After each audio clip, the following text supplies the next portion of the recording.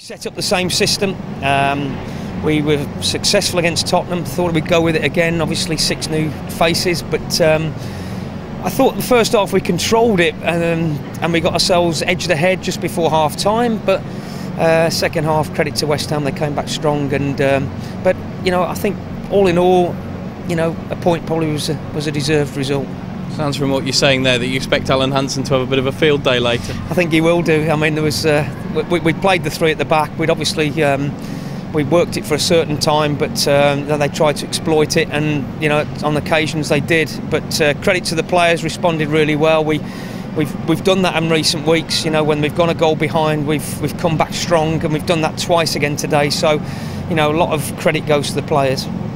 Again, a few people may have raised an eyebrow that Nicholas Anelka gets, I think it was his first start since the Liverpool game, but he responded wonderfully.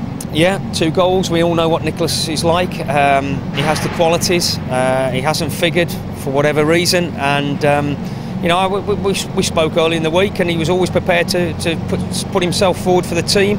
And you know, you've seen the qualities today. He's a top player, and you know, and he helps the young ones as well. You know, he's helped Sara Birahino today, and you know, both of them combined really well.